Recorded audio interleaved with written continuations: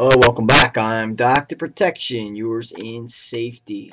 Speaking of safety, hydration is a very important part of your training regimen.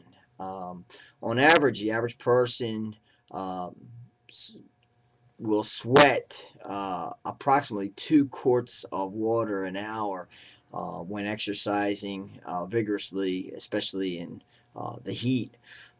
So you want to replenish that water that you lose and to maintain those hydration levels.